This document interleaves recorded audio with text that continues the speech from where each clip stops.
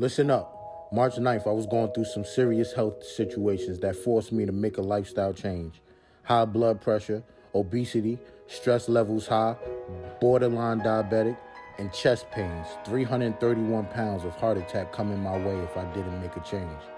After getting the news from the doctors, I had to make a choice.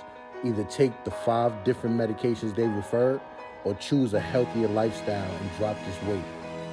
March 10th, the next day, I hit up Indio Champ, someone that has inspired me for years. I explained my current condition and told him whatever I needed to do to lock in. Your energy, your inspiration, your motivation. I need that to get going, champ.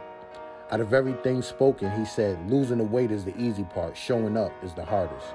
Will you show up when it get hard? When you hurting? When you sore? When you don't feel like it? Will you keep pushing, keep grinding until you achieve that goal? Will you muscle through the pain? Not knowing what I was getting myself into, I accepted the challenge to take on Indio Champ's 6-week muscle through the pain program. Fat, sloppy, weak, winded, embarrassed, 331 pounds of pure sloppiness. I muscled through the pain. Meal prepping, sticking to a strict diet he had me on, I started to see results in my first 2 weeks. I dropped 9 pounds.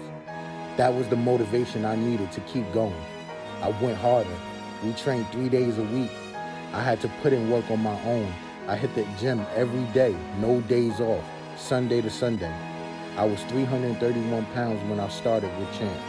8 weeks of hard work and persistency, I dropped 32 pounds. If you are tired of being fat, looking sloppy, looking weak, challenge yourself and take on the Indio Champ 6-week muscle through the pain program. Come on, Trey. How many times the world gonna count you out, man? How many times they say you gonna be big? How many times they say you ain't got the heart, you ain't got the commitment, you ain't got what it takes to drop weight? How many times they talk behind your back? How many times they say you would never be successful? How many times they say you're gonna enter in jail? You're gonna be dead. You ain't gonna make nothing out of yourself because you ain't got that drive. How many times?